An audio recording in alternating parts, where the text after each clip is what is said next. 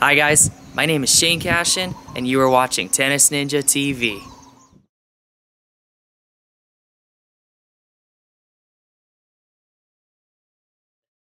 Aloha guys, once again, welcome back to Tennis Ninja TV.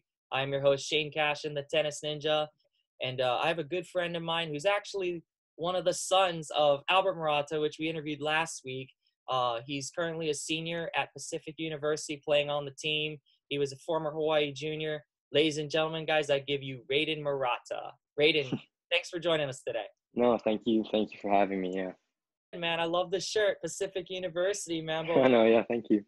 what is going on down there, man? I mean, I know you're up in the mainland across the pond here from the Pacific, and hmm what's life like up there, man, in quarantine? Um, I mean, all our classes have went online, so it's a weird experience because I've never had that. Koby was going to online school a couple of years of high school, so he was a lot more comfortable with it. But it's been weird. I feel like it's a lot more. I have so many things posted on my walls, like rubrics and schedules, and it's just hard to keep track of. But luckily, I heard it's pretty bad down there as far as the tennis situation goes in Hawaii. Um, but we have a high school court that we could hit on as long as it's not raining. Everybody in Hawaii, as well as my own jealousy when you said you get to actually hit, went up that much, just FYI. Oh yeah, I mean, as long as it's not raining, and Oregon's known for rain, so realistically, I guess it's better than back home, but maybe once or twice a week, yeah. Not many people may know the true story of Rayden Murata as a junior in Hawaii. Take us through that experience and some highlights you've had that you remember very fondly about your junior career. Yes, I mean, we were pretty much born into it, with our dad being Albert Murata, and we kind of had a chip on our shoulder growing up just because, we we're always Albert's sons. Mm. And I still feel that. I mean, I could argue that that's still like that. We played soccer and tennis growing up until I think 10 years old or something, and then we had to choose because the schedules would conflict like that. But I mean, we were pretty casual up until age when I was 14 and Kobe was 12. And I remember just I I didn't get a single win in a tournament at least until I was 16 or 17. So that was like 2 or 3 straight years of just losing first round main draw, losing first round consolation draw. With JTT, it was luckily that JTT was in there because I could get some wins in there and not feel completely defeated.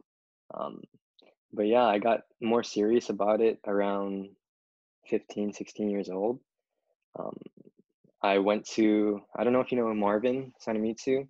Um, he coached Kamuki for a year, a few years actually. He taught me like yoga and some weightlifting stuff, and you had to do some unconventional things. You couldn't just hit every day. There's other aspects to it. But going to him really changed my career. And my freshman year of high school, I actually lost first round of OIA East, um, which is the very first round of any qualifying for anything. Um, and the year after that, I made it to states. And so it was that summer that really changed how I played and treated tennis. My high school days, we were getting kind of taught out of, the Bryan Brothers playbook. One thing that I really liked about how we trained was we went on this 9-week progression. So we really like mapped everything out as much as we could. And I think it helped me a lot. By the end of that, then our tournament would be there and be ready. We would be ready for some match play like that. So I really liked that way of training because it kind of kept you accountable and it you had a schedule you had to stick to. One of the biggest things I feel like if you don't plan your practices in advance, it's super easy to just blow off and the days keep building up and building up. And so that really, I think, helped us to keep us accountable like that. By the time I was a senior, um, we placed fourth in states. I think we were seeded fifth, and we upset the number 2 team in the quarters. Unfortunately, we played Ren, our teammate, in the semis, and 3 out of the 4 guys on court were cramping, and so it was not a pretty match. But I mean, just to place in states as a public school is such a big thing for us, and we were the first people for Kalani to do that besides Jared Spiker. And then, yeah, that summer, my senior summer, I got invited to play for that national team, the boys national team for Hawaii. And even though that's usually for, sophomores and juniors who are looking at, because there's a lot of D1 scouts and college scouts there. But I had already committed to Pacific, and I just wanted to go just because I've always wanted to be a part of like a zonal team or like a national team like that. And I lost almost every match up there, which is, tough. But I did get one win in doubles with Brent Bersola. And so that was pretty awesome. And that from there kind of just prepared me for mainland playing. Yeah, it sounded like your career as a junior really made a difference when you started focusing on your physical aspect off court, learning double strategy in particular. That sounded like a huge turnaround. And just really focusing, I think, differently once you got to high school tennis, as well as the team aspect. Seemed like the team aspect also played a big role Mhm. in your growth. Yeah, could you share a little bit about that actually in particular in your junior career? Just how those key moments really helped you develop? Yeah, that was one of the biggest challenges in high school, is just finding the right and most effective things. And I think I wish I had known back then what I know now about the ways to work out and stuff like that. Because a lot of times where it's like in high school, you're just like, I don't know what to do, so I'm not going to do anything, and it's super easy to be lazy in high school. And that's something that, I kind of regret. If you watched last week's episode with my dad's, sportsmanship story, that was actually, I don't know if he told you this, but I had an assignment this year and to write about one of your heroes, and that exact two stories was in that um, paper about my dad that I wrote. And um, that sportsmanship story that he shared really defined who I who I became, and I think who Koby became as well. And so that was a big thing in some JTT, where it's really to make friends and kind of to maintain that level for the most part, but really to create connections. And that's how we met, some of our closest tennis friends now, and through JTT and tournament play.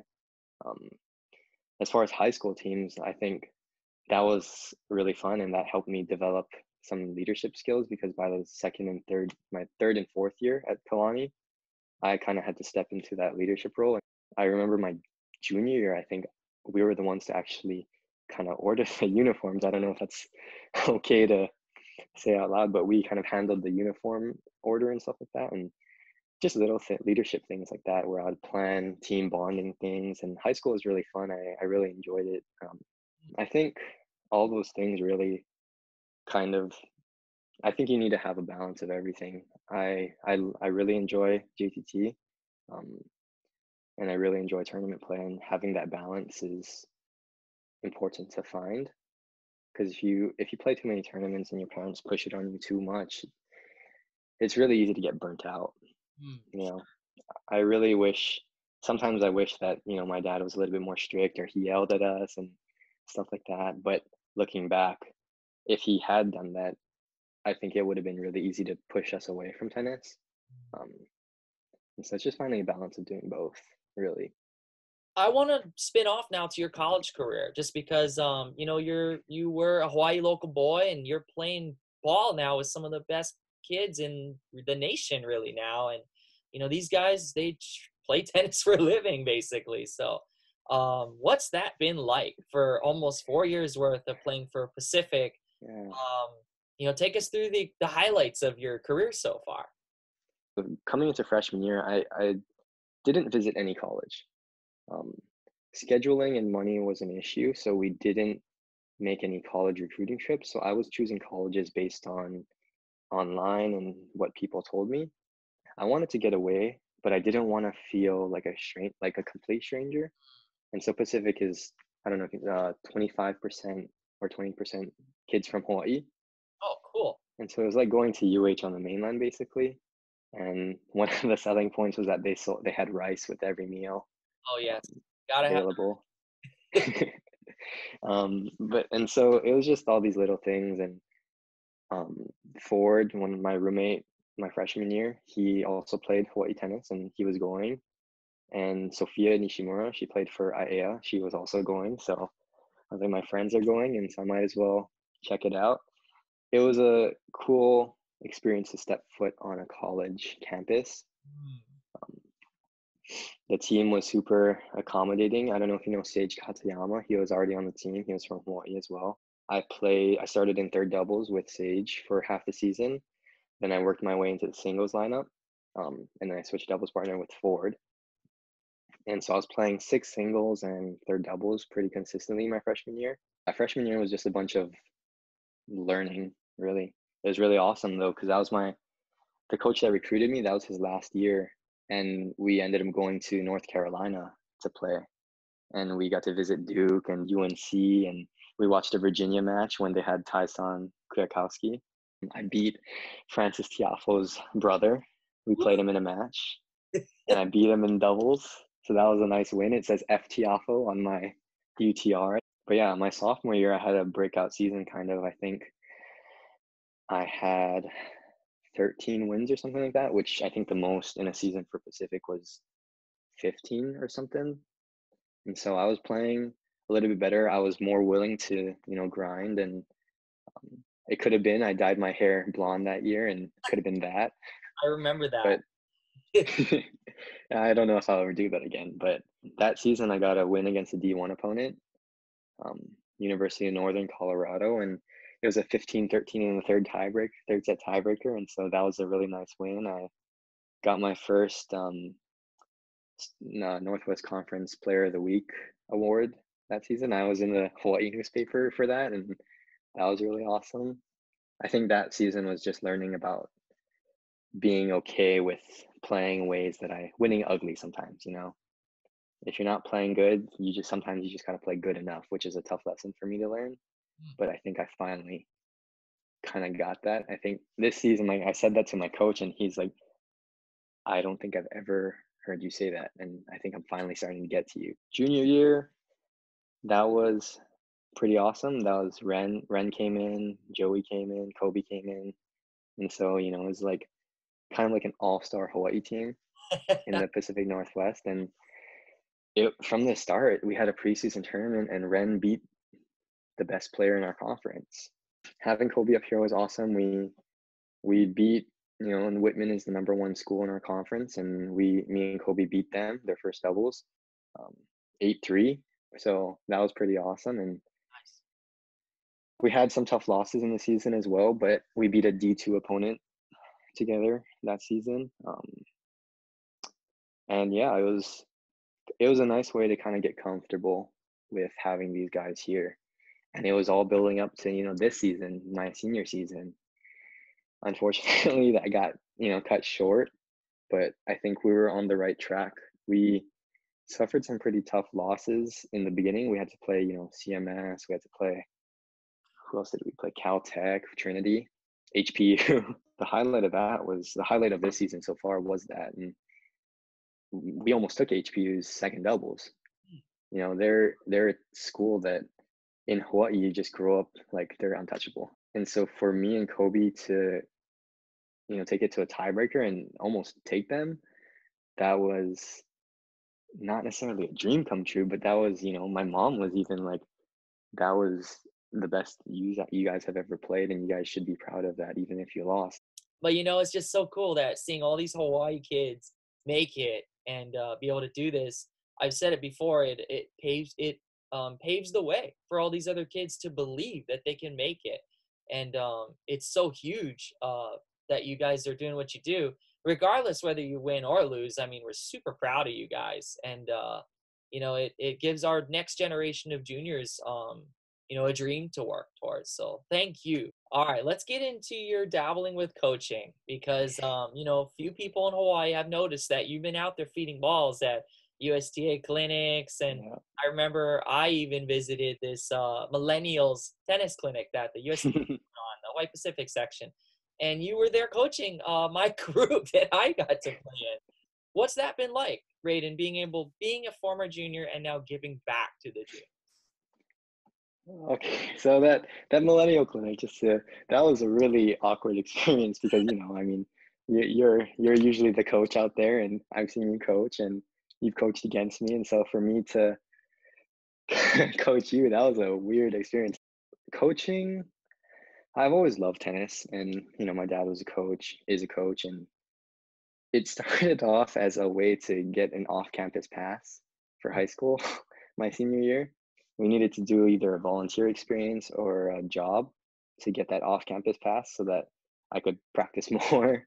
I started volunteering, and I thought it was going to be temporary at first because I just wanted that, that off-campus pass. But I kind of realized that you can make good money, coaching tennis. And this is something that I love. This is something that I do a lot of research about. And a lot of people have said like, oh, you never worked a real job in your life. And it's like, I'm not, I'm working smarter. That's why I'm doing something that I love. And I started with the USTA, volunteering there. And then eventually I started getting paid for doing that. And I love, I loved coaching for the USTA just because like a lot of the kids there, that's kind of like their beginning stages. That's their like JTT start, and I would love to coach kids that are more serious about it because I feel like I'm a little bit better on the more competitive aspect of it. It kind of gave me a different perspective on tennis. It made me think about it a little bit more analytically. um, and it kind of got helped me to get creative with myself. It helped me create drills that I can do for myself and I can do with Koby and I can do with my dad. It also helped me obviously with like leadership because I don't know if you know this, but I'm the team captain for one of the team captains for the Pacific team. Woohoo! And I am also president of the student athlete advisory committee at school, which is a role that I would have never guessed that I would have done. My freshman year, we had really great leaders on the team, great team captains, and after they graduated, it's like who's gonna step up? And with Kobe's generation, with Ren and Joey, we had a lot of young guys, so it helped me kind of just fit into that role. One of my dreams is to coach against my dad. I would love to coach a team against my dad and counter all his plays. I would totally get a seat for that one, man. I look forward to that day. So, guys, if you were watching, you heard it right there from Rayden. He called out his dad. So, challenge needs to be accepted. We're waiting on you. What's next for Rayden Murata after college? That's always a tough question to answer because I don't really know.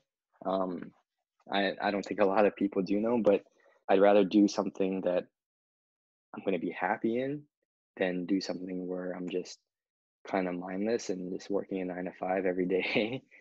um, so if you don't know, I'm a film and video major. I feel like storytelling and like people have the ability to really do some impact, have some impact on the world and stuff like that. And so the most relevant way to do that would be to, I mean, who doesn't like watching like an entertaining video or a good movie kind of thing? And that's the best way to tell stories. And the biggest thing with me is that I just want to hopefully inspire someone or another generation. I think that's why I love coaching because I want to be a part of their journey.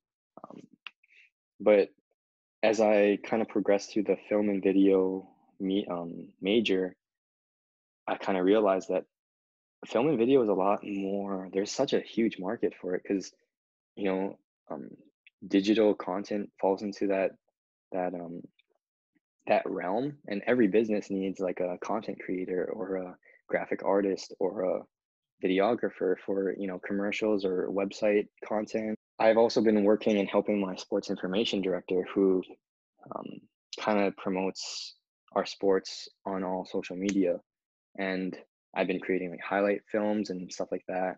And it kind of got me thinking like I would love to make videos for the Chicago Bulls or like a team like that. Like Chicago's my favorite, my favorite team. But so I actually got an interview, 2 interviews with the Seattle Seahawks. Wow. If I get that, I have no idea. I have no idea. But it's just opportunities like that where it's like, yes, I'm doing film and video, but there's a lot more to it than I think a lot of people think, and there's a lot of opportunities. And I would love to, end up coaching one day. if I could make a livable wage off of coaching, I would do that.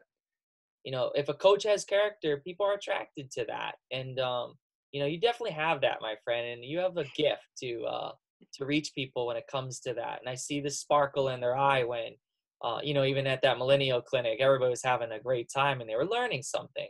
I actually would learn something too, like just you feeding balls to me, me getting to play. And you know, it's very special being a coach. You know, I want to pivot to the last section of our interview here, which is the Q&A. And you Okay. can keep answers short or you can be lengthy, whatever you want. These are just questions that I came up with and had some inspiration from your dad too. What was your most memorable experience as a junior player in Hawaii? There is one defining moment Mm. of my tennis career that I finally figured out. Okay. So I have this ritual every time I go on a plane because I'm so bored. I have this 10-minute video of me and Koby playing a tiebreaker. And this is from my senior year, that match that I was telling you about where we were the fifth seeds, we played the second seeds in the quarters.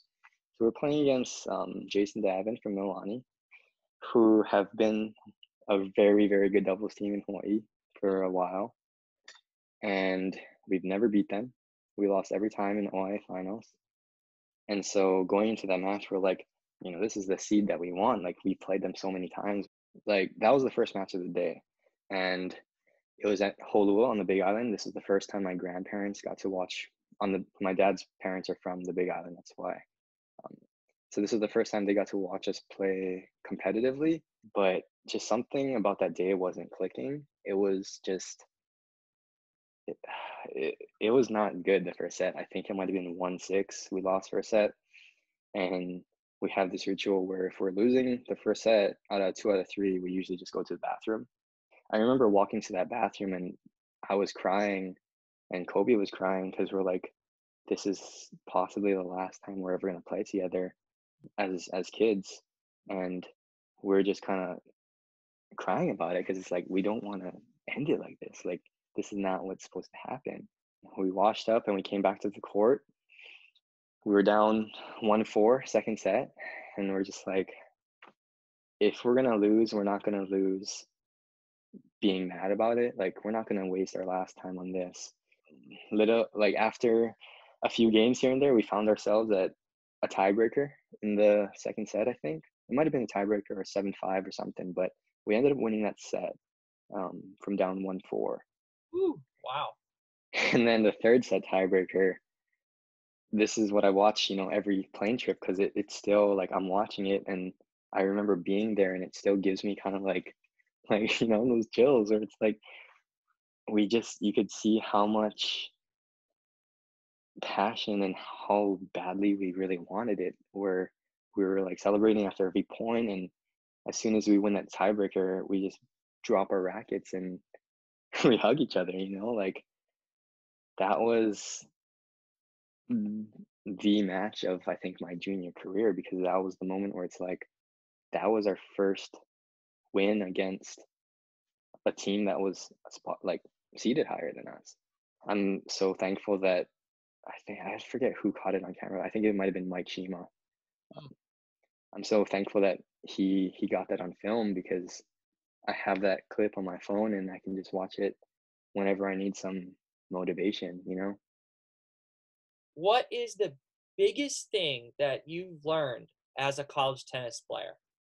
The first thing that comes to mind when you ask that question is that you have to be willing, like I said, you have to be willing to win ugly.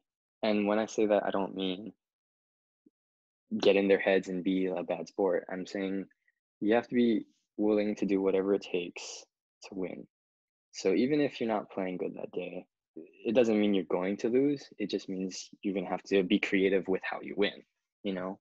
Um, and that's a lesson that I didn't really like learn until this season, where it's like I always had this in my head where it's like, being a coach's son, I always had to make sure I was doing the proper footwork, the proper technique. And that's always kind of limited me in how I played. My junior and senior year, I started just like, I'm just like, I have 2 years left. Like, I'm just going to play. And it was a lot more fun, I think, for me to do that.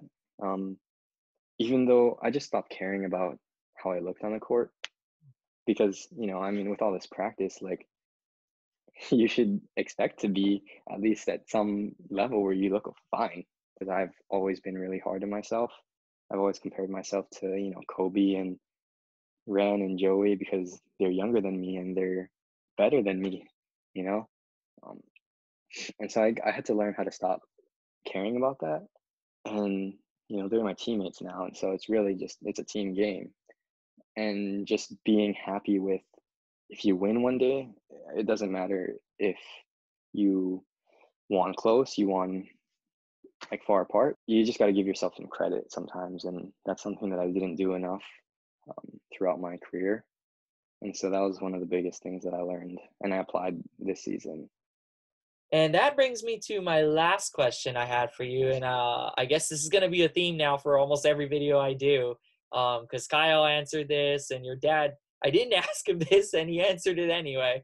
Rayden, if you could give one tip to an upcoming junior in terms of their tennis journey ahead of them, what would you want them to know? My overall tip for any of you junior players is just you not only be willing to work hard and stuff like that, like what you put in is what you're going to get out. And it's not really about the hours that you put in, but it's, what you put in those hours really. I think you just got to be more conscious about how you're working, just the biggest thing for me has been working efficiently.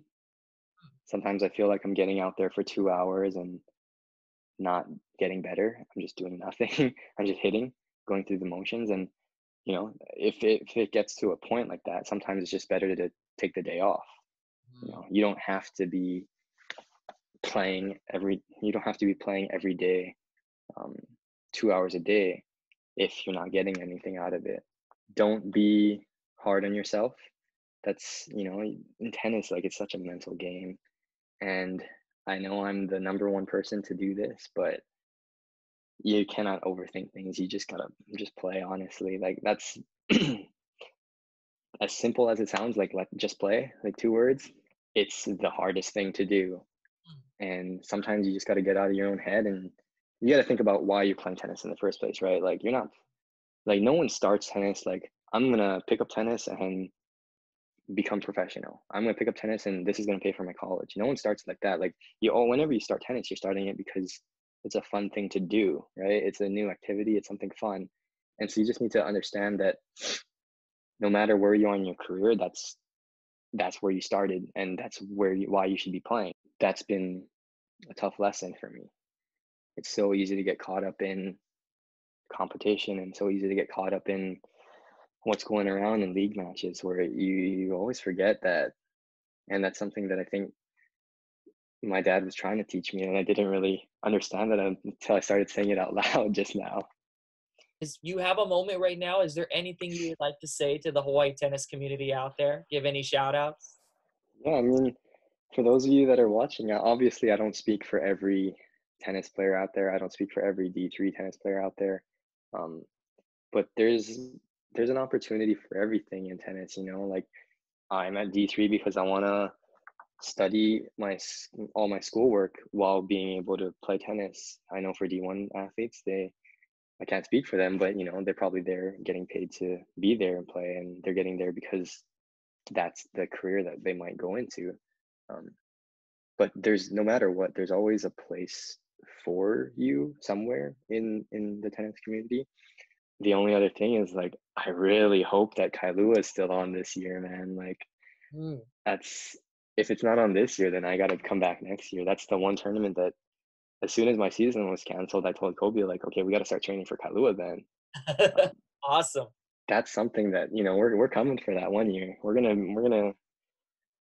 taking that one year. I'm excited to keep playing tennis in Hawaii. There's nothing like it. That's cool, man. That's a great place to call it a day, Rayden. Rayden, thank you so much for joining me here on Tennis Ninja TV and being a special guest of mine. And thank you for sharing a really insightful viewpoint of college tennis and just your experience from juniors to college. you know, as well as where you're going to be heading in the future, man. Rayden, I wish you all the best with whether you go through film, the tennis court, or whatever is next for you, buddy. I truly admire how much you've grown, and I respect what you do. And I'm really proud of you, you know, just seeing what you've done with tennis and just using that passion and gift of yours to, you know, keep growing yourself as well as bless others along the way. Tennis Ninja TV, guys, thank you so much for tuning in. I really appreciate that. And, you know, we're hoping that we can, again, put smiles on your guys' faces during this time and get the sport out there. So we will see you on the next interview. Until then, guys, God bless, be safe, and we'll see you later.